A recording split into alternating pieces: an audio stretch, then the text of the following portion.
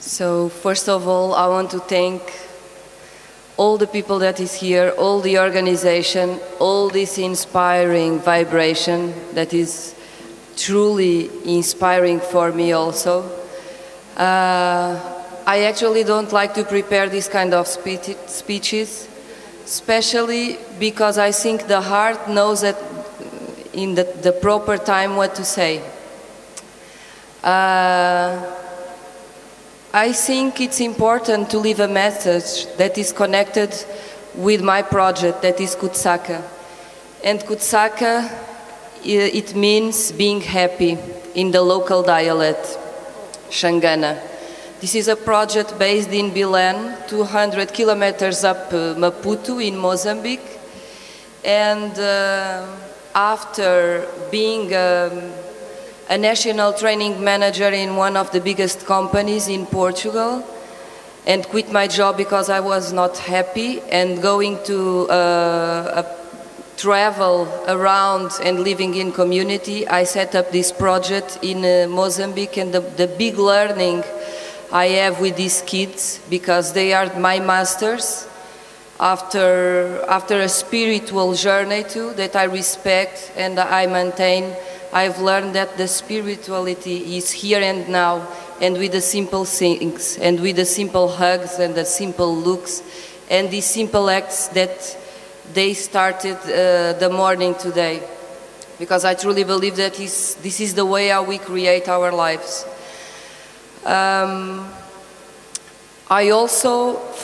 For me it's also a pleasure to empower women, not only these kids but also the women. Because someone yesterday said that when we empower other people, we empower us too. So I think my purpose, that I usually say, is to awake consciousness. It's feedden by this love and this connectedness and this working together, sharing together. This is what I feel. I also would like to leave a message for respect and compassion and love for all the families that are living this terrible tragedy in Mozambique. It's not where we are, it's up in the center part of the country, but I would like to leave a sort of all this love and compassion that we are living here to all these families. And I would like also to leave a message for all the people here, sharing my humble testimonial about purpose, because it's supposed we talk about passion and inspiring people. And I would like to say that if you have a dream, please take the risk, because when we take the risk, if we have a good intention, if the intention is pure and it's really for the good of all, for my own, for all, because it's not else if it's only for the others, it's not else if it's only for me. But if the intention is pure and good for all, and if we are determined, because the less traveled path is full of challenges, so you have to get the courage and the determination. You need to believe, you need to have faith, because the whole universe conspires with you. Finally, and I asked Tanya if I could ask this here. We are in a short list for a votation to win an award that is very important for us.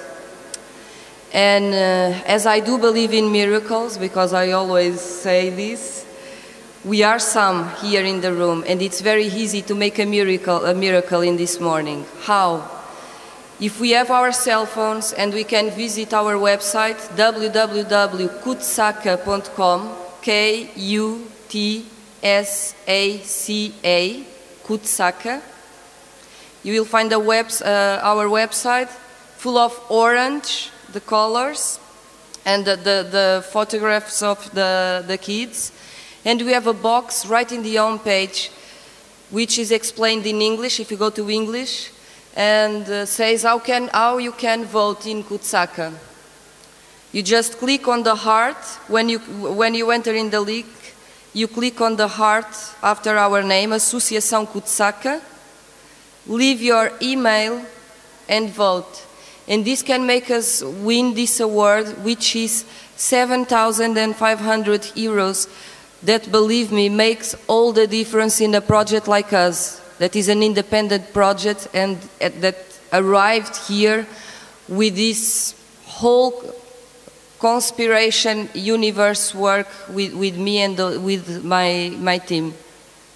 So thank you very much. Thank you.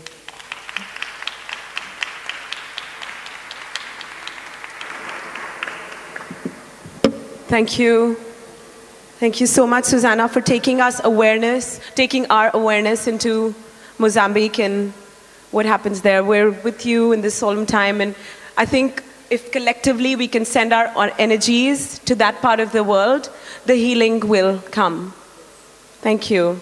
Thank you for sharing also the website where we can share. Thank you. I invite Paula to share her journey and her words to enlighten us this morning. Thank you. My pleasure. Hi. I first want to thank the organization for having me here. I'm going to tell you a little bit about how I started my journey towards fighting marine litter and microplastics.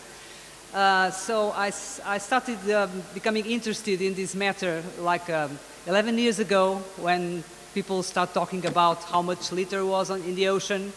And then as a researcher, I started to do some research on the topic and realized that this was really a huge problem that we were facing and with unknown consequences, not only for ecosystems but for us all.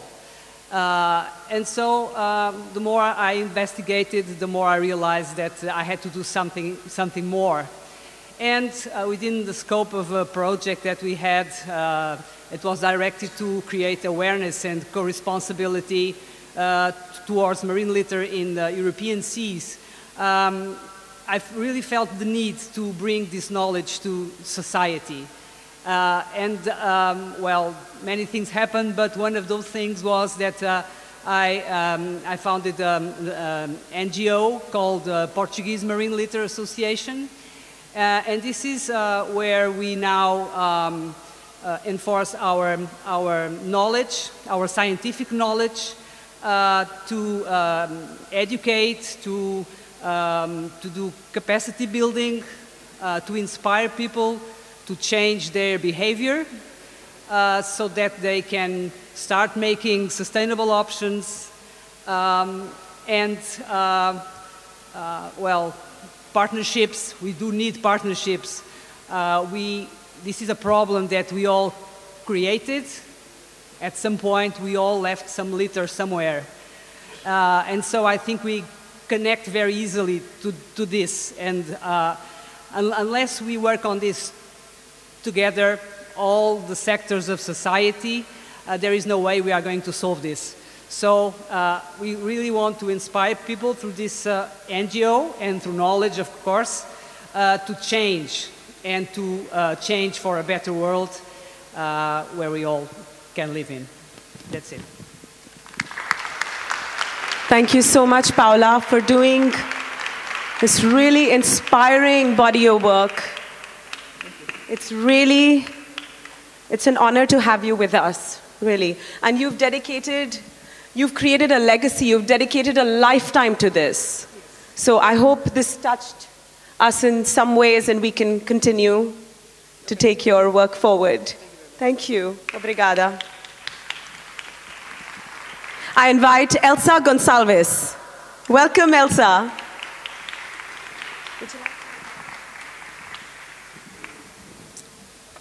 Good morning. This is my first time that I will do a speech in English. So I ask you your support and love. Let my comfort zone. So I'm sorry about my bad English. I'll do my best. It's a great privilege to be here today to live this now moment. The future is now, is this moment. I'm very grateful for the recognition, even more coming from people as special as those who organized this event. Women Economic Forum, a dream comes true. Thank you, Tanya. Thank you, everyone that came this. On the subject of sustainability, that is so comprehensive. For me, sustainability is also happiness.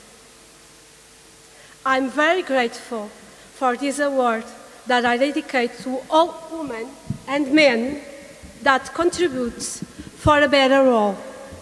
Thank you all. If I'm here today, it was because one day I also work on emotionally sustainability. I don't say I pronounce this word well. Sustainability. And I started with the most obvious, myself. In 2016, I lived the most challenging year of my life, and I was feeling depressed. Physically, psychologically, financially, and emotionally bankruptcy.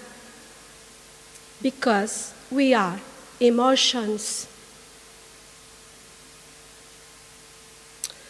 I went through what I call today as a dark phase of the soul to discover myself and find me.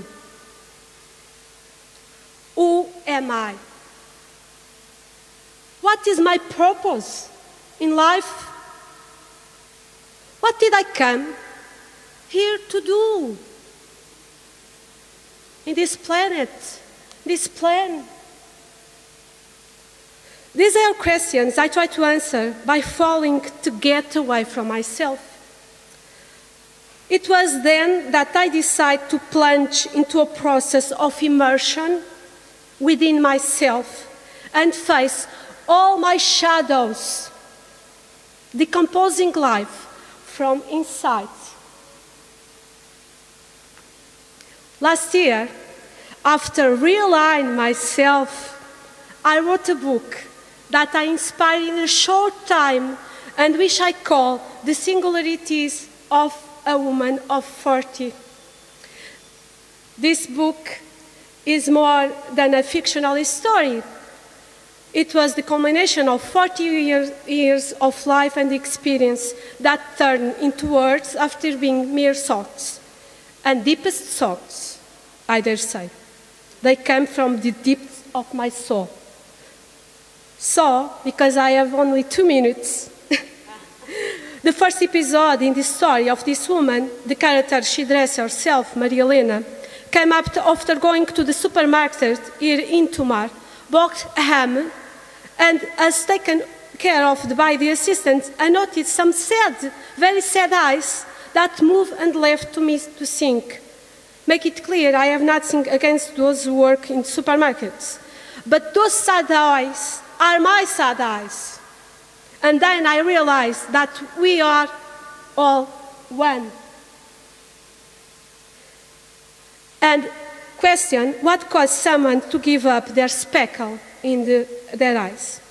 Taking my personal experience, it was also at 40 that I wake up. That is why the book is called Singularities of a Woman of 40. The first 40 are the more difficult. The others are easy for those who have the courage to break the assumptions. My friends, the only rule is to be happy. To be loved for us and for others. That's the only rule. Break the rules. For me, ever discover this was very powerful because I decided to be happy. Period. Instead of changing the others, I changed myself. I started to realize dreams from the moment that I put aside the idea that I have to have my feet on the ground. I don't want to have my feet on the ground. I want to fly.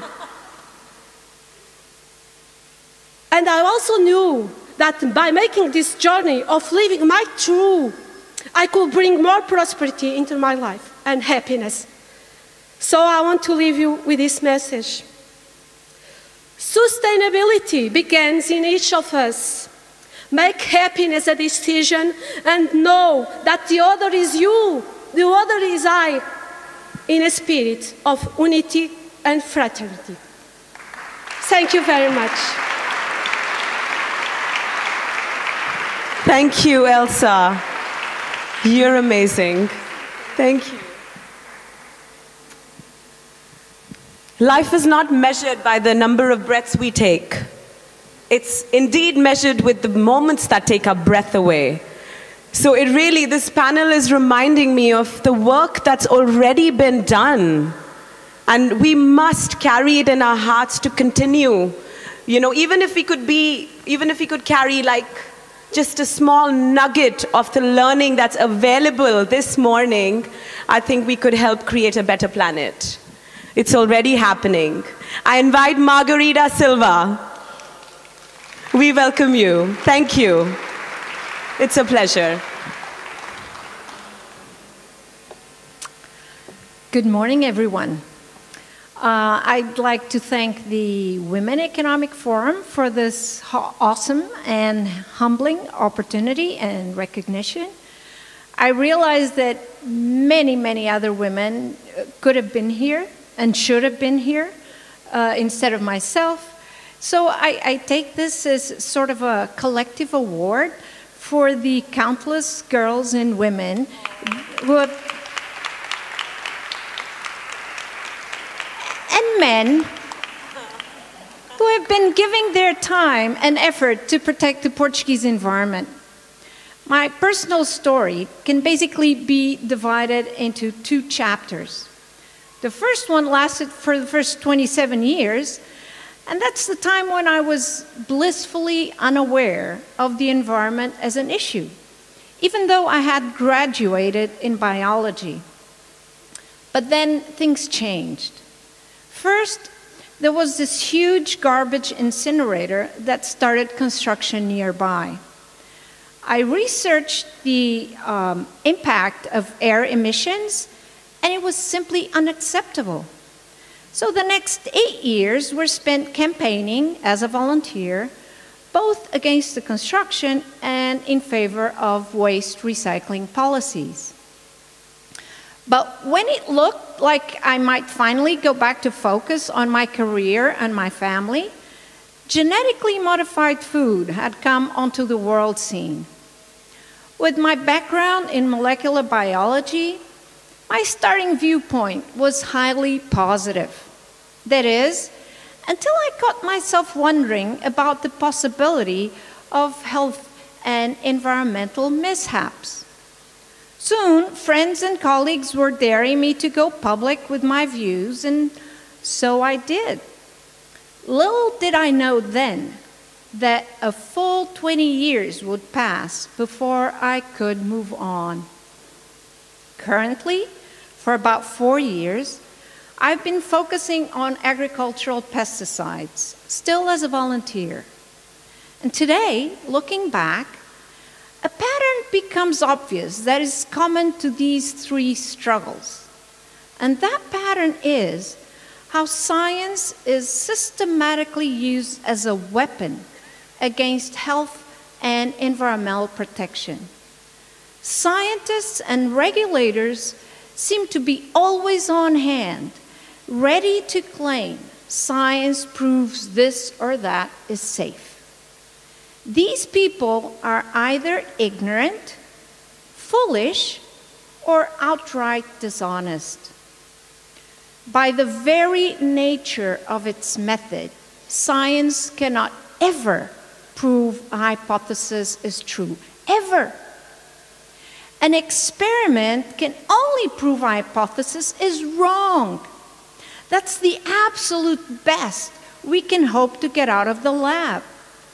So we can be sure a herbicide like glyphosate, better known as Roundup, is harmful because it did cause cancer to the poor animals it was tested on.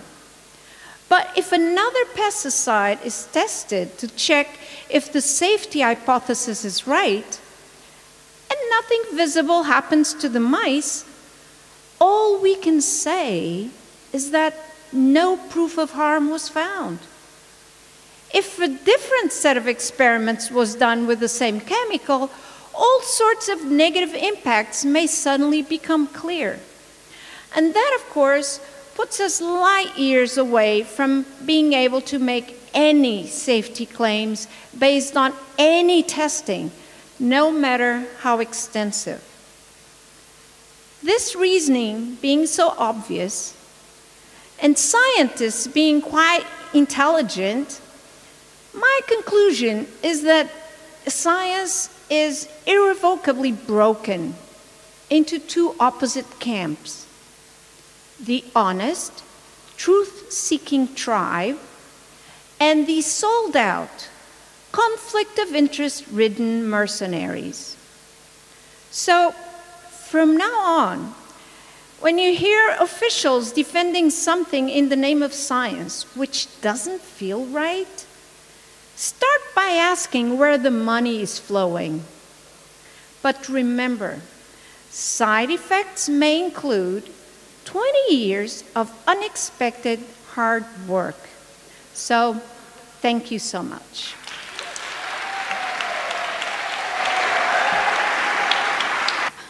Bom dia. Good morning.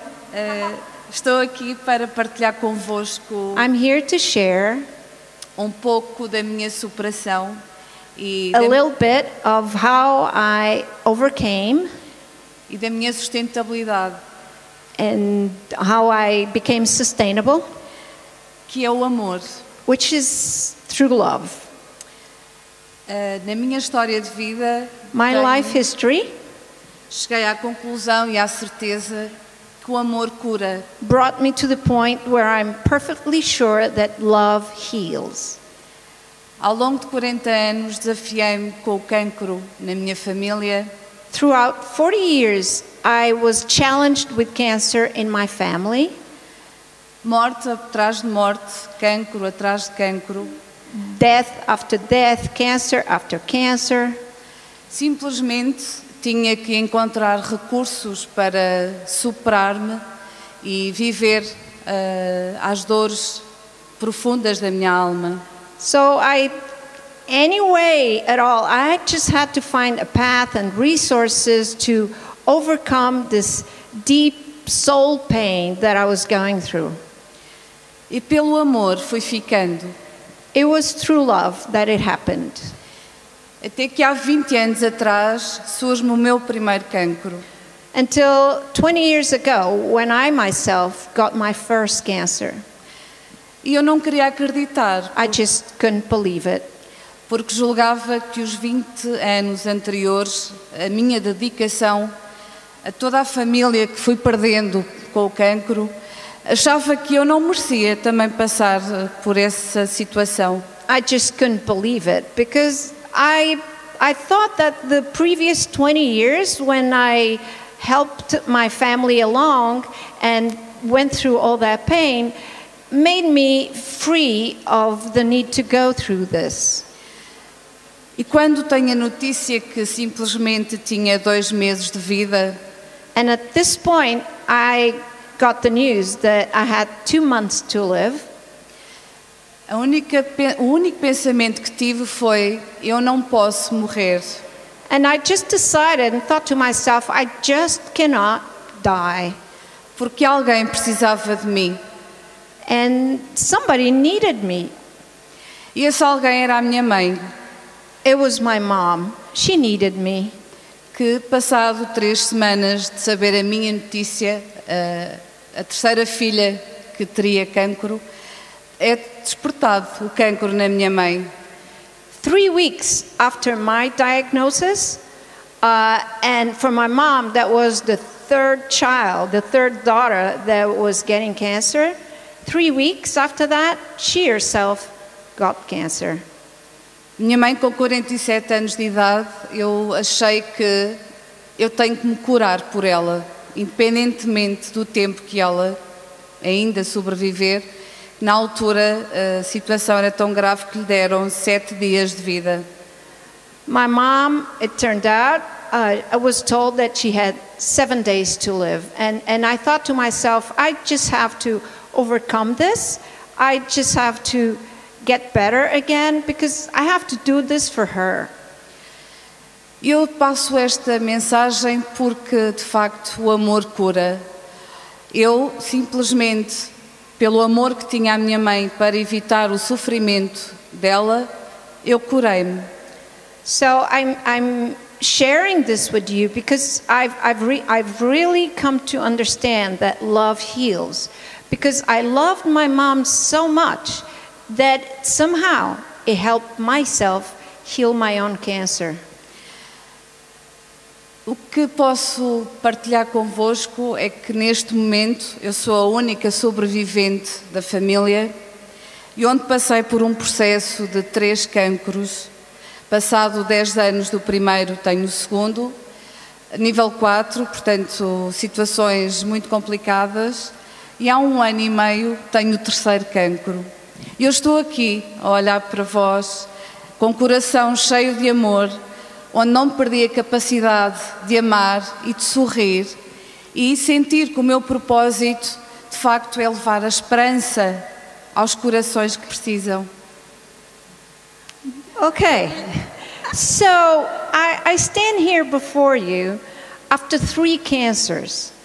10 years after the first one, I got my second one.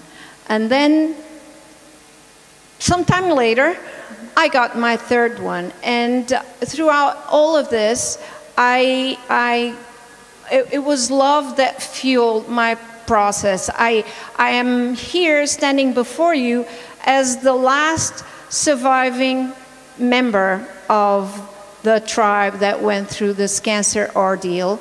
And it was love that made the difference. Yes. E sem dúvida que ao longo desta minha experiência de 40 anos de superação, fui descobrindo os meus recursos internos, fui descobrindo a capacidade e o poder que nós seres humanos temos para a autocura. So after these 40 years of self-discovery, I got to meet my own inner resources that allowed me to make the best of it. E esses recursos estão dentro de nós, a nossa capacidade de nos amarmos, descobrir e despertar consciências do poder que nós temos e, de facto, se sentimos o amor pela vida, pelo outro, pelo planeta, sentimos a gratidão de todos os dias estarmos vivos, por vezes esquecemos, não é? Que mais um dia respiramos, mais um dia vivemos. Há que agradecer. All right, so I can't do this, but she's saying the inner resources that she found most helpful, the strongest, was living in love for other people, for the planet, and for herself. So that alone justifies staying alive and living each day as another opportunity to share love, to feel love, and to surround ourselves in love. Is that right? Yeah? Thank you. Thank you. Deixei o meu testemunho, o cancro e o amor, onde partilho realmente a potencialidade que cada ser humano tem para a sua própria cura. Muito obrigada. So there's a book with her life story where she shares what she went through and how she got out of it on the other end. Obrigada. Thank you. And thank you, Margarida, for the translation. So, you know, in India, we do believe that the emotion that breaks you is the very emotion that helps you heal, because that's where the light gets in. So you're a living testament of that. Thank you. We honor your spirit. Thank you. If I could invite Graça Martinho to share her journey.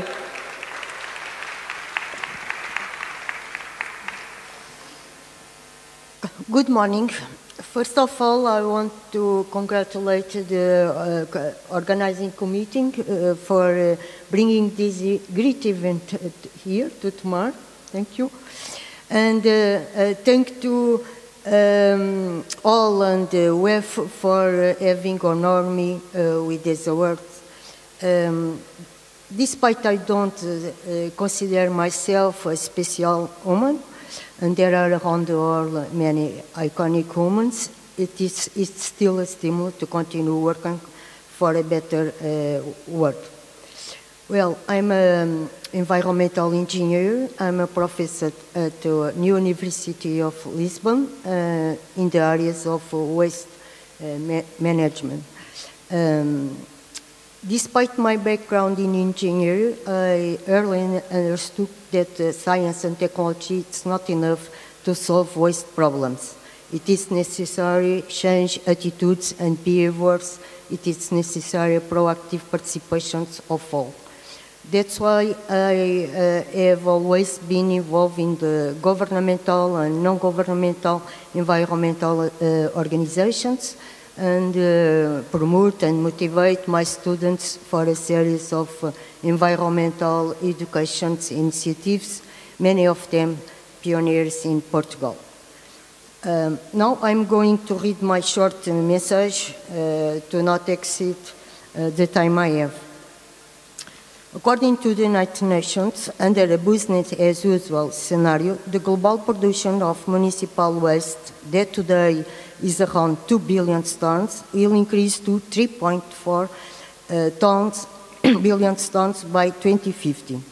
17% of this waste goes to dumps or landfills, and many end up in the sea, the global marine litter, Paula's talk. That's a lot of waste, and this means that we are using our resources in a very bad way. Waste management methods have always been the same over the time. We dump, burn, or recycle. What was changed over the time is the technological evolutions of process, more efficient and with less environmental impacts. But their access and use is very unequal in the world. In the high-income countries, these processes are more and more technological advanced and very expensive, driven by strong regulations. But they are unable to manage all the waste they produce, and so they export to less technological advanced countries, such as waste of electric and electronic equipments, plastic waste, hazardous waste, thus worsening the state of the environment in these countries. In many low and middle income countries, regulations and technological processes continue to be very weak. There is no adequate collection and treatment of waste management. And in these countries, millions of people survive as waste pickers. They are typical women, children, unemployed, or migrants. That's why waste management is a universal problem that affects the whole world with these complex dimensions: political, technical, economical, environmental, ethical. Our economic model was survived thanks to the strong increase in consumption, achieving at the cost of creating new needs and stimulating the desire with publicity, and the reduction of average lifespan of the products by a process psychosocial technology shortening.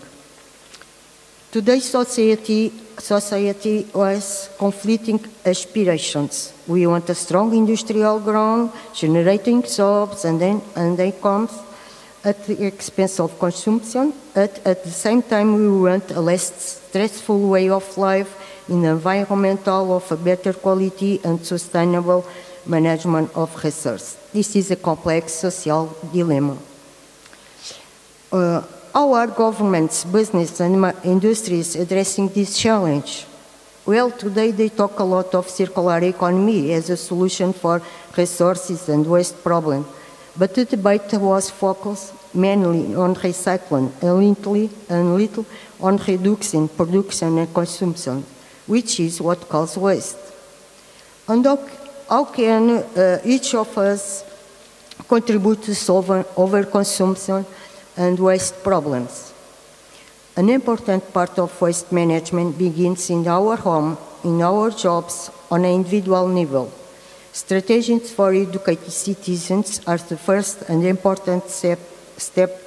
We need to transform consumers into active agents of change, motivate and empower them to refuse be irrational consumers and the big waste producers. I believe that each of you, all of us, can work for this change. Thank you for your attention.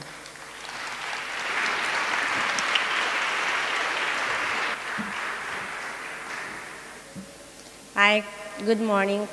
Thank you for inviting me. I really appreciate the recognition. Thank you so much. Thank you.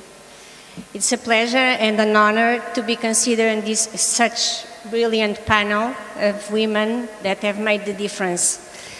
In my case, my passion is people, and everything I do is regarding people. I try to take the best out of each person.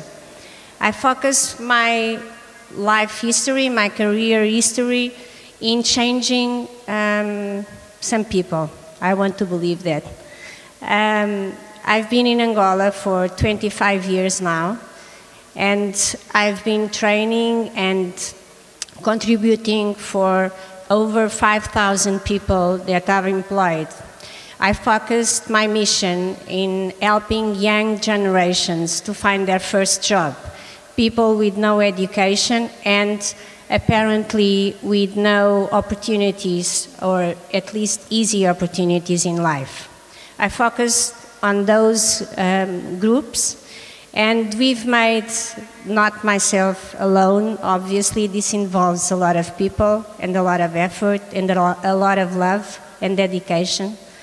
But we have helped people to create a hope, to believe in themselves, which I think it's the most important part of the journey, and to believe that they are able to achieve their goals if they really work hard and if they have confidence in themselves and in the groups and teams with whom they work.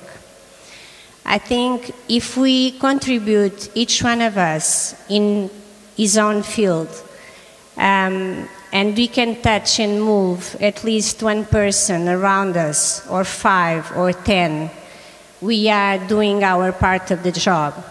And together, if everyone thinks about this, together we can change the world. I believe in that, and I hope that women that are listening to me, and men as well, also believe in that. Together we can change the world. We have been changing the youth in Angola. We have been changing hope in people.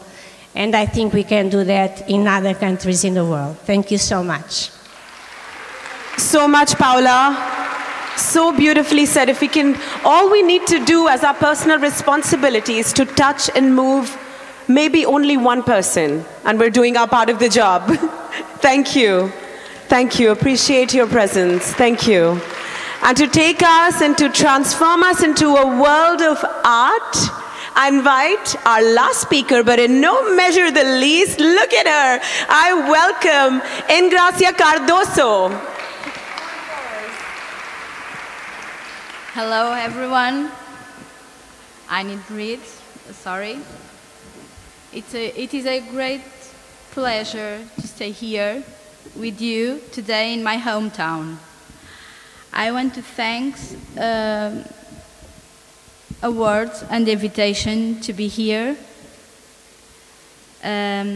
I have been developing my work in finds of visual arts, dedicating my time to the exploring of the different nuance of the drawing, but about other expressions, painting and sculpture and photography, and also present plastic perspectives of the drawing and the narrative. Over a course of 20 years, I have been thinking and create for her exhibition as a circumstance of action and contemplation. Looking at the landscape with a certain give me the possibility to think of the graphic and textual memory, and Pat alone wished the transition between the ambiguous states of the landscape and the inhabitable space are mapped. The human conditions reside in the tensions between life and forms. The peculiar being that starts from its one root, implanted as a social and a cultural being, and reveals to us a man who has a sense for landscape, but who has become dissociated from the meaning of the great nature. We need to change that. That is here why we have here for. Thank you all for staying here.